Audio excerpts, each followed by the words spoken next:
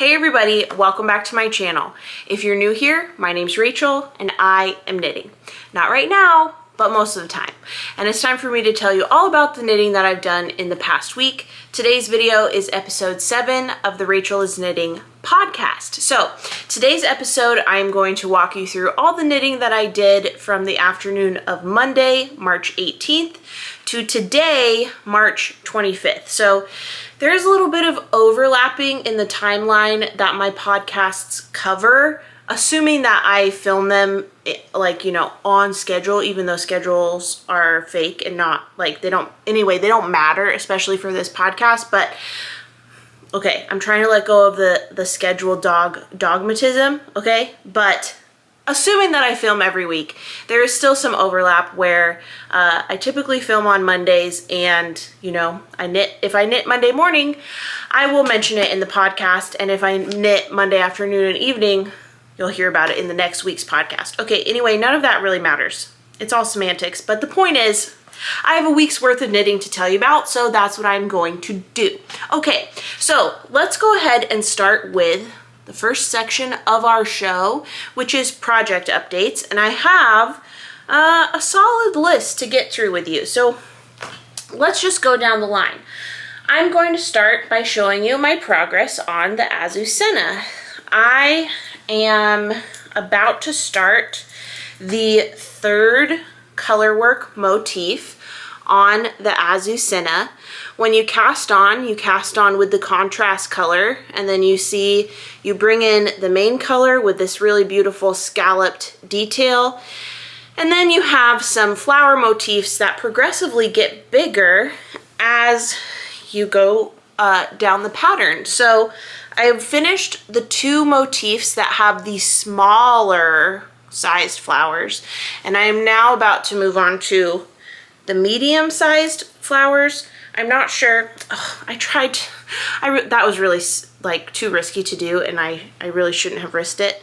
You can see that I did have some stitches slide off my needles, but I can just slip them right back on. No problem. That's always a little scary when it is mohair, because that's such a nightmare to have mistakes in. But everything except I missed one strand of mohair when I was picking up. Let me just fix my mistake right then. Anyway, I was trying to tell you that I finished the two small flower motifs, and now I'm moving to the next size up. I'm not sure if there are 3 different sizes or 4 different sizes of flower motif. But either way, I'm moving on to the next size. My progress has not been as quick as I would have liked, but my dry hands continue to plague me, and I did get something this week that has been helping with them that I'll show you shortly. But there's the progress on my Azucena. So the knit along is still going strong. If you want to join the knit along, you certainly still can. Make sure you use code RachelAzucena to get the pattern for 50% off. I don't get anything from that. If you know that's important to you to know, it's just a benefit to you. So if you want the pattern for 50% off, please, by all means, use that code. The Azucena has been a real joy to knit so far. I haven't had any roadblocks, any issues, any obstacles with the knitting process or with the pattern as written. Not to say those won't happen, but they haven't happened yet, so I've been very happy with that. It's been a breath of fresh air, to be honest with you, because you may remember my Corin cardigan, I had some considerable roadblocks with that. That I go over in my FO diary video, and my Lume sweater, which I recently finished, and I haven't made my FO diary video like quite yet. There were some issues with the pattern writing there as well, with some instructions and with some math. The math wasn't mathin', but so far on the Azucena, everything is lining up, so that's making the knitting process much more enjoyable, and I really appreciate that. So there's my update on the Azucena. Next, I will update you on my baby blanket. So I told you in last week's podcast that I wanted this baby blanket to be done for my cousin's baby shower on Sunday.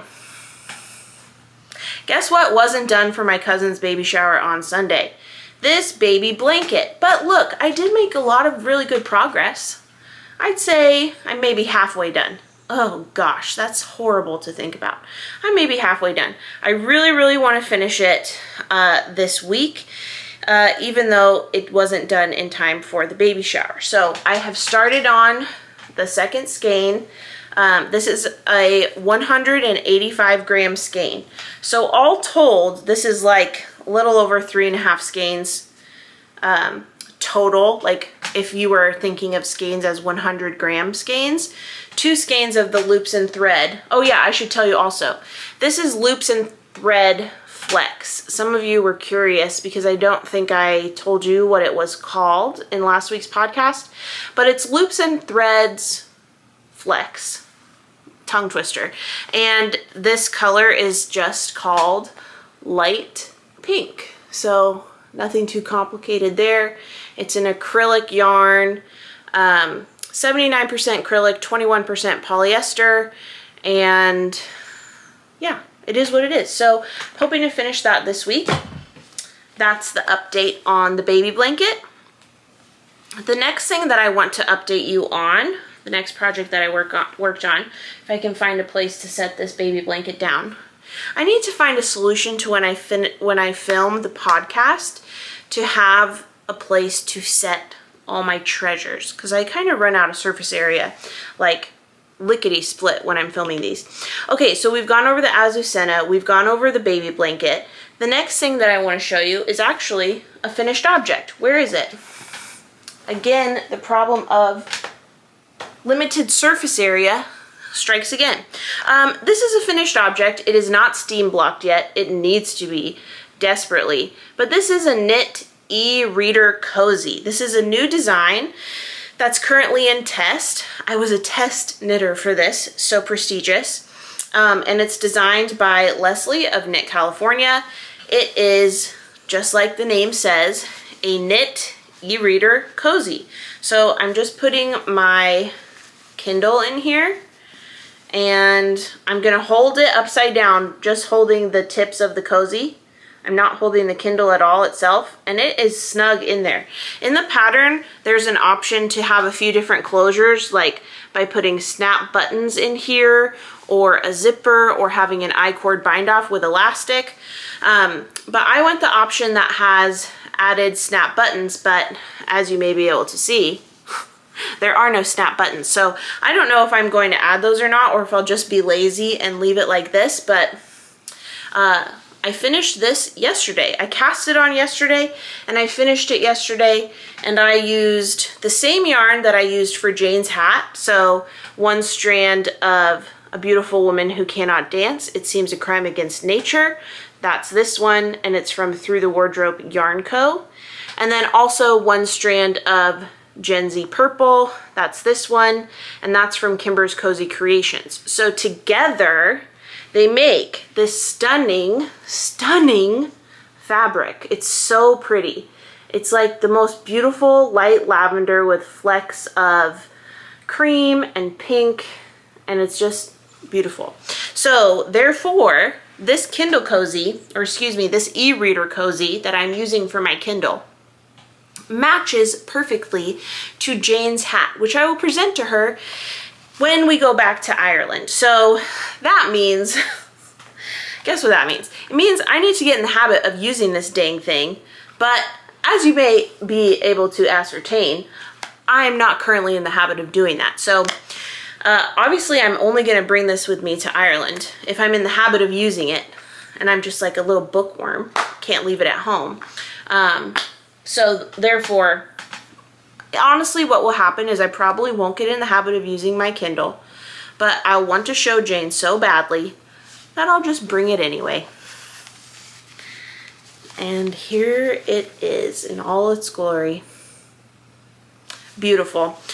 So there's another project that I worked on this week. I feel like I'm kind of blazing through these projects. I don't know. Every week I feel insecure about a new thing. Am I talking too fast? Am I giving enough details? What else do you need to know?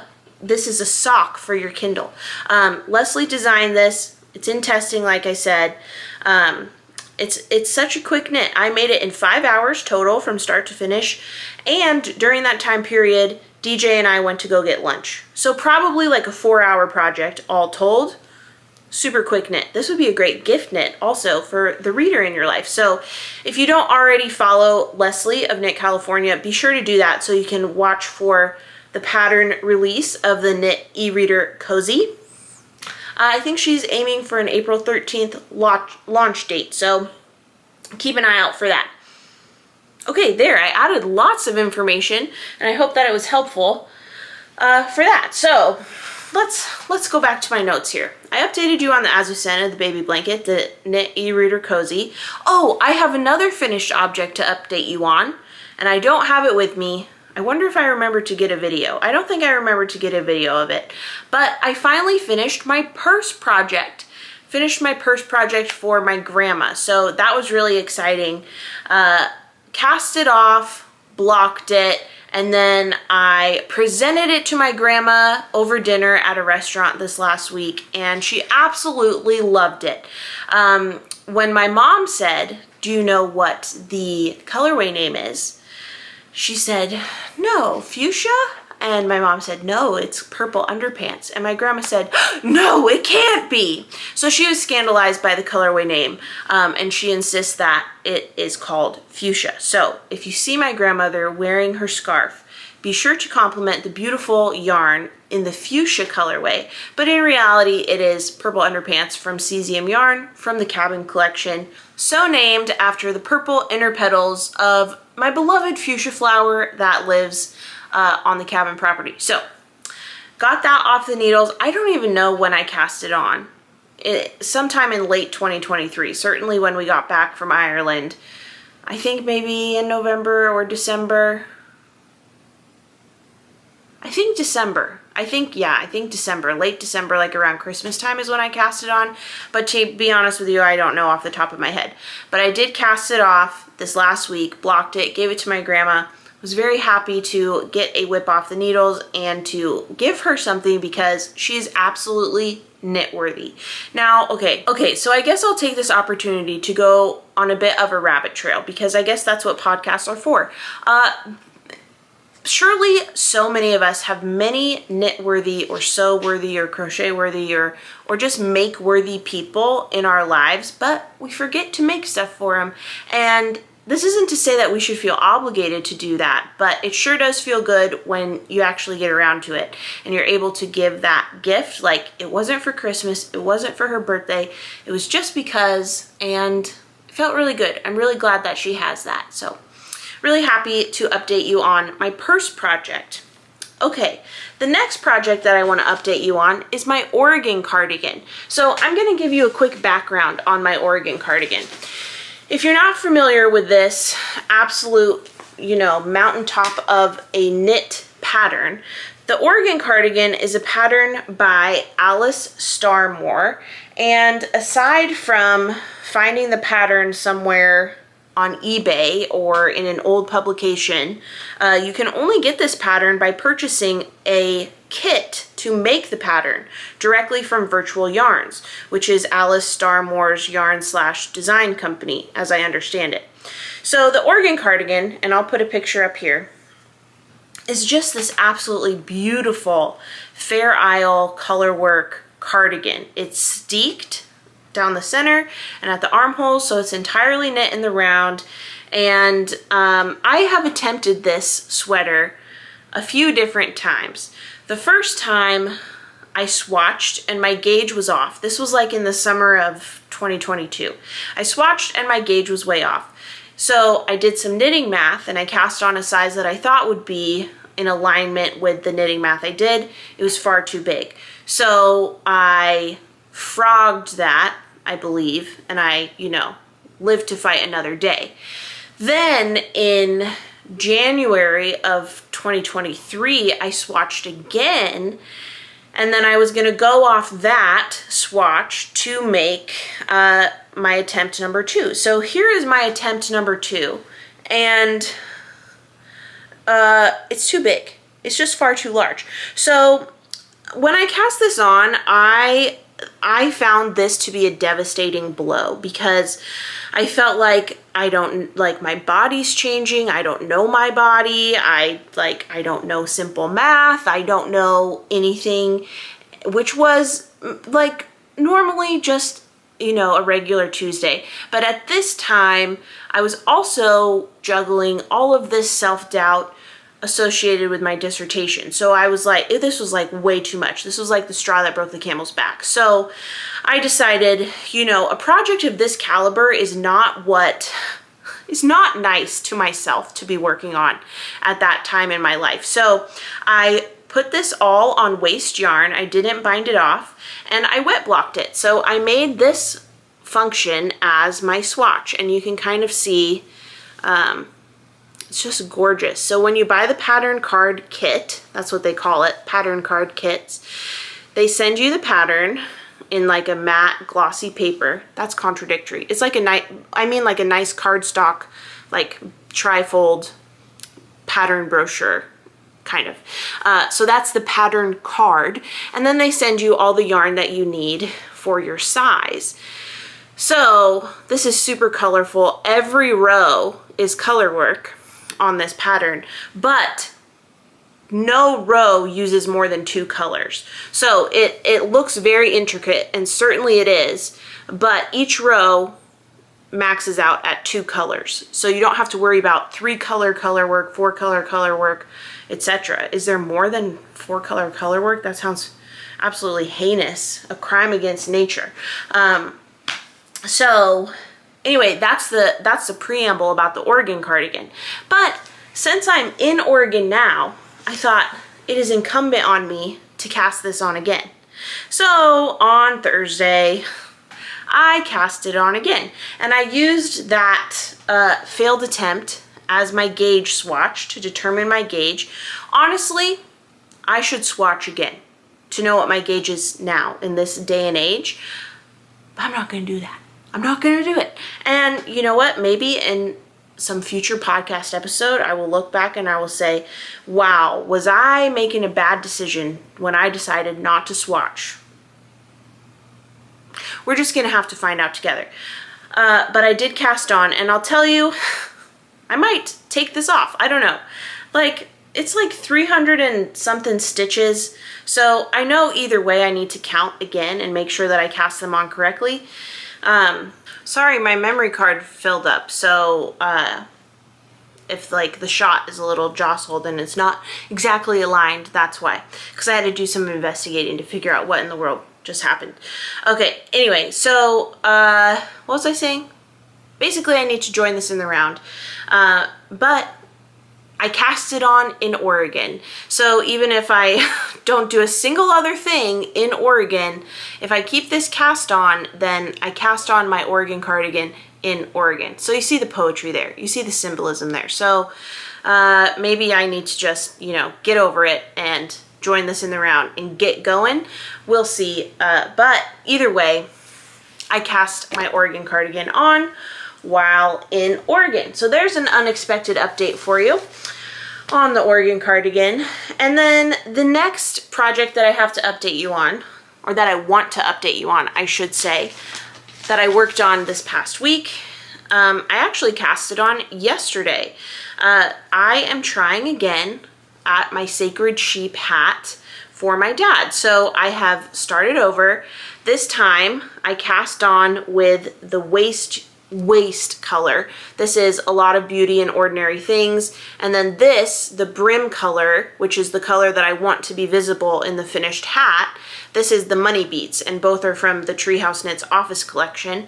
So basically, once I knit this long enough to be the brim and be the length of the brim I want, I'm going to fold it, and I'm going to knit this edge, which is live because I did the provisional cast on over stretchy cords. This edge will be linked to this edge, and the black portion will be on the inside, so it won't be visible when the hat is being worn. So that will be for my dad. And you want to know something that is just so funny? I told my dad the other day, Dad, I'm going to cast on your hat and I'm going to have it finished before I leave Oregon before I'm done staying with you. And he said, oh, you're making me a hat? So all this time I was thinking like, oh my gosh, he must be thinking I'm not getting this done in time. He must be wondering where this hat I told him is that I was gonna be making him. He didn't even dang all remember that I was making him a hat. So he's still gonna get one. He's still gonna get this hat, and I wanna get that done this week. So the 2 pressing goals for this week are the baby blanket, my dad's hat, and I think those are all the projects that I have to update you on. I do want to have a special little mention in today's podcast because I know what I'm gonna cast on April 1st. So I just wanna briefly tell you about my plans for that. These 3 skeins right here, this is a bit like Jenga. Okay, so this is Rory. This is the colorway called Rory from Treehouse Knits. She gifted me a sweater quantity last summer in July to help promote her favorites collection. And I was working on a field day cardigan by Seta. I got really far. I finished the back panel, the front panels, I joined them together, and I was almost done with the body when I realized that I had been using 2 different needle sizes, which was really annoying to me. It was not the end of the world, but at the time it felt insurmountable because the rowing out, whether or not in reality it was really pronounced or just in my mind it was really pronounced, you know, we'll never know. But I frogged it. I frogged the whole thing. Oh, I frogged the whole thing. But I really want to cast it on again, specifically in this Rory colorway. I know I want 2 field days, at least, in my life. I'm going to also one day make a field day in my carpet sweater quantity from Cesium Yarn, but it's time that I try again for the Rory field day. I've been wanting to do this for a long time, and it was serendipitous that Treehouse Knits announced that her next collection coming in May is going to be the Stars Hollow / Gilmore Girls inspired collection. And Rory is a colorway coming back, so it's only right that I get going on this. This is a really, really beautiful skein of yarn, by the way. Let's just appreciate it together. You've got these beautiful purples, these beautiful greens, this blush color, this like creaminess here. It's just gorgeous. I've said this on Instagram, so hopefully I don't sound like a broken record to those of you who follow me there. But I really think this looks like a Stars Hollow version of camouflage. It's just so pretty. It's like if you wanted to blend into the town square of Stars Hollow, this is what you would wear. This is just beautiful. So even though that's not a current project, it is a project that I'll be casting on. And actually, I have another project to tell you I'll be casting on. Today, I'm gonna cast on my purple Grettir sweater. And I'm wearing my, you know, blue Grettir sweater. So I'll be casting this on. I know my gauge now based on this sleeve turned swatch. So, man, I'm just adding projects to the pile here. But that's okay, because they're all good projects. They all need to be done. I want them all to be done. I want to work on all of them. So I'm not gonna make space to feel guilty about the number of projects I have. It's okay to feel overwhelmed, but I don't need to feel guilty. Like, we don't need that, okay? You know, the project list that you have is the project list that you have. It's gonna be different than someone else's. It might be different than what you want it to be, but guess what? The earth still turns, or something. All right, so those 2 projects are on the horizon. Now that we've gone over projects, let's transition to the acquisition section of the podcast. Okay, so for acquisitions, I have a few different things to show you. And last week, I mentioned that I didn't have any yarn to update you on. That's not the case this week, so get ready. But the first thing I'm gonna show you is what I mentioned I had to help my dry hands. This is Soak handmade hand cream. Handmade hand lotion, luxury hand cream. Okay, you're like, those are a lot of words, Rachel. What are the words you actually meant to say? What I actually meant to say is this is Soak brand lotion, and it's called Handmade Luxury Hand Cream. And it says that it's enriched with shea butter, olive oil, and vitamins A and E.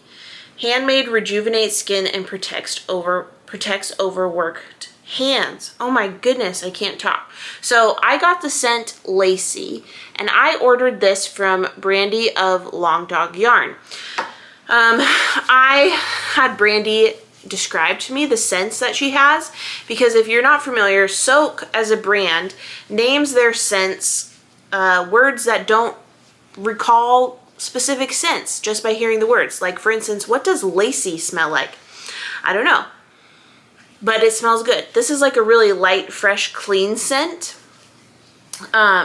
There's also a fig scent, a celebration scent, a yuzu scent, and I think a scentless.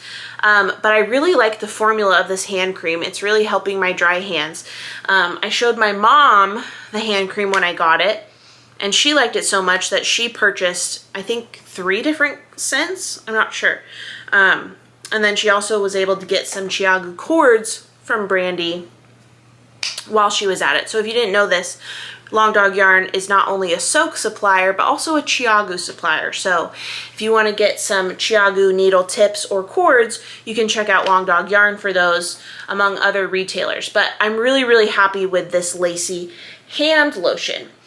Also in my order with Brandy, I got a crochet hook because I kind of, like, on the day that I was ordering this, I got a wild hair that I really wanted to crochet a pillow sham. You know, that fleeting inspiration has, you know, come and gone, but I have a crochet hook, a Chiagu brand crochet hook from Brandy that I ordered somewhere around here.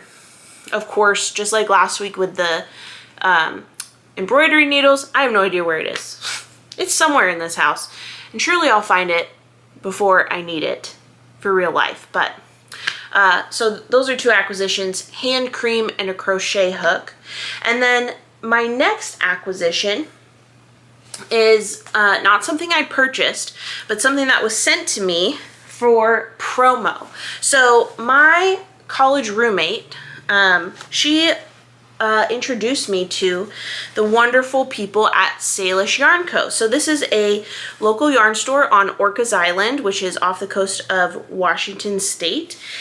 And they have a collection coming up called the Gepard collection, which is inspired by the family, the pod of orcas that live and frequent Orcas Island. So here are 3 of the colorways. These are not all of the colorways of the collection, but this collection is basically a lot of high contrast colors. There's also, I believe, a yellow and another purple. So this one is like a pinkish purple, like a fuchsia purple, and there's another one that is more of a blue purple, I believe. So they sent me these skeins for promo. I have 2 of this fuchsia purplish color. This is called EweKnitCo, and it's inspired by, again, the Gepard family of orcas. So EweKnitCo is one of the orcas. And these 2 skeins are going to become a hat. I'm not quite sure which hat. I'm kind of going back and forth on what I want to do, but these are DK weight. No, this is, I think this is worsted weight. Yeah, this is worsted weight. Oh, you know what? I remember what hat I wanted to do. I wanted to do the sailor beanie from Sorry Nordland. So here's 2 skeins of worsted. And then they were also so sweet and sent me a shamrock stitch marker. They said in their little note to help celebrate the Ireland trip, so that was really sweet. So yeah, sailor beanie with EweKnitCo from the Gepard collection. And then I also had them send me 2 skeins of Eclipse. So I guess Eclipse is the name of another orca. And then 1 skein of Crescent. So what I'm going to do with Eclipse and Crescent is I'm going to make an orca stuffy. Isn't that such a cute idea? An orca stuffy made with yarn inspired by orcas. So I'm gonna get that on the needles this week as well, because the people at Salish Sea Yarn Co want to have an early April launch for the Gepard collection, and I think that having a nice orca stuffy for that launch would be great, so I'm going to do my best to make that happen.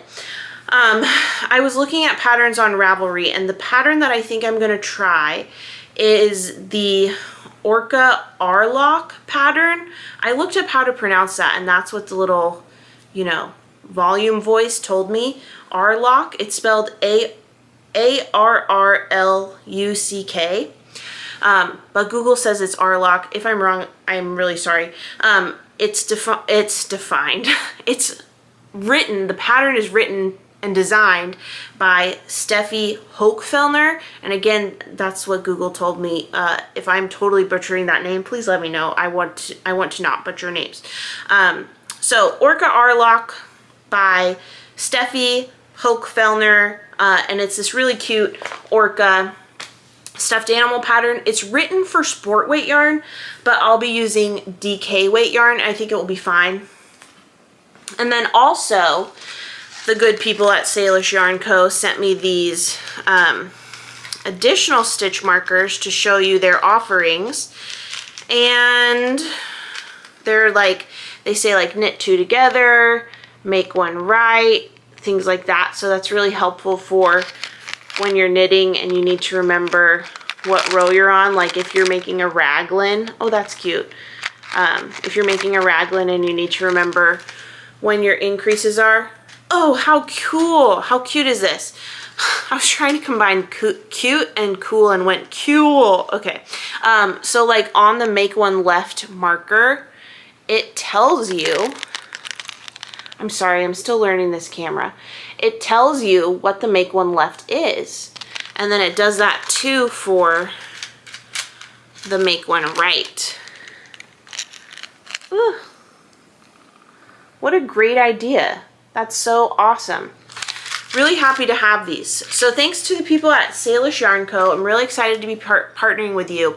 Also, for those of you who are interested in these colorways or any of the other things that are on offer at Salish Yarn Co., I'm going to be partnering with them to give you a kickback. So not quite sure yet if that will be a discount code to the store for online shopping or free shipping code or what, but I should have something for you that benefits you if you choose to shop through my link or using a discount code I have for you when the time comes. So keep your eyes out for that. I'll probably be announcing that on Instagram. I try to remember to make community posts here on YouTube, but I feel like no one ever sees them. Maybe that's just my insecurity talking. But all that to say, I will do my best to update you and keep you in the loop when all the stuff is happening. They don't just dye their own yarn at Salish Yarn Co. They carry all sorts of other things like Malabrigo. I can't quite remember right off the top of my head what else they carry, but they're like a local yarn store. You can buy all sorts of different odds, ends, and treasures on their website as well as in store. So if you're ever on Orcas Island, check them out. And if you're ever on the internet, check them out too. Salish Yarn Co. Salish Sea Yarn Co. Excuse me. Okay, now let's talk about last but not least, acquisitions. Oh no, there's one more thing that I want to show you in acquisitions before I do the grand finale, and it's a pattern. This is a pattern that I bought this week. I probably bought, you know, more than just this pattern, but Jaden of the Winter Witch on Instagram DM'd me this fuchsia pattern, this applique crochet fuchsia pattern. It's $3.50 on Ravelry. I've never purchased a pattern so fast, so I'm thinking that this needs to go on maybe my Crazy Yarn Lady tote bag, maybe sewn onto my Kindle cozy. The options are endless, but I definitely will be making this adorable, beautiful, perfect, wonderful, flawless, timeless fuchsia applique. My phone is just on the ground and it'll just stay there. Okay, it's fine. I don't need it. But there's a few different options that I have to make that fuchsia flower applique. These three skeins, which you can't really see, and of course they're right at the bottom of the stack. The Copper Bee Goods Company sent me these three colorways long ago, like probably a year ago at this point, because they reminded them of my fuchsia flowers. So I might crochet it out of these. but I also definitely want to crochet it out of cabin yarn. So I have, let's see, I definitely have some purple underpants left over from my grandma's scarf, but I certainly have carpet to use for the green, but I don't have the pink fuchsia flower color from Cesium because I cranked all of that up into socks for DJ. So I just need to think a little bit more about all my options for crocheting that applique, but I definitely will be doing that. Okay, now I'll get to the grand finale of my acquisitions, the last thing on the docket. And it's in this package from Warmth, which is a local yarn store I found online. So let me open this up and I'll cut past the crinkling so you don't have to listen to it. It's packaged quite nicely. Cute. This is a twister. It's a European company, a European tool. But I bought it because, here's a story. Okay, so in December of 2023, when Twice Sheared Sheep was doing its reveals for their Advent box, it was revealed that they had this yarn minder that is not only like a wristlet to hold your yarn, but it also has this magnetized base that turns it, if I can get it on, that turns it into a Lazy Susan. So obviously this is not a good demonstration, but you can use it for on the go or tabletop. That brought my attention to the existence of lemon wood. So I ordered a lemon wood because I thought that the designs were so beautiful and I just wanted to compare. I wanted to have one of each. And I've since used both of these and I have found which one is my favorite, and I'm going to unpack it in a video for you shortly. But then I thought recently, you know what, I really want that video to be comprehensive. I don't just want to compare the Twice Sheared Sheep on the go yarn carousel and the lemon wood yarn minder. I also want to compare it to the twister. Wow, this is really beautifully packaged. It's got a cute little sticker that says, what does it say? With love? Handmade with love. I love that. And then we've got a nice little info guide of how to use it. And then inside we have the twister beautifully wrapped. So wow, that's really gorgeous wrapping. I'm dropping things. Okay, so here's the twister. Basically, my understanding is you put it on your wrist, similar to the lemon wood and Twice Sheared Sheep. This is, instead of wood and leather, this is all metal. Twist around, and the apparatus is different. This kind of looks like a tuning fork almost. But the apparatus is different. I'm going to play around with this today and in the coming days so I can, you know, really understand the difference between these three products. And I'm going to include this in my comparison video. Like I said, out of these two products, I already know which one I prefer, and it might surprise you. You might think you'd have my number and you know which one I like best already. Maybe you don't. Okay, so out of these two, I know which one I prefer, but obviously with this one, I haven't tried it yet. I have no idea how I'll like it or how it will compare. So I'm excited to try this out and then let you know what I think when I get to that review video, reviewing the three of these products. Yeah, I'm very excited. I think that like already this is really sturdy, and I think it will be a great tool because it spins so smoothly, but I'll let you know my thoughts in full when the time comes. So just hold on to your butts and wait with eager anticipation. All right, so that ends the acquisition section of the podcast, and thus the podcast as a whole, because I don't really have any announcements. Actually, that's a lie. Yes, I do. All right, let's talk about the announcements section of the podcast. We still have one spot for a knitting participant on the Irish Knitting Tour. And I'll tell you that I spent a good chunk of today emailing different brands and talking to them about our goodie bags. So it's going to be beautiful. We have room for one more person in the knitting category and 4 more people in the non-knitting category. So if you want to come, don't wait. Once those spots fill up, they are full. End of discussion. Okay, so now for real, that's the end of the podcast. That's everything that I have to tell you, and more, certainly more. A lot of extra information you probably didn't want or need, but I still told you. Sorry. Okay, so that's it. I hope that you liked this video.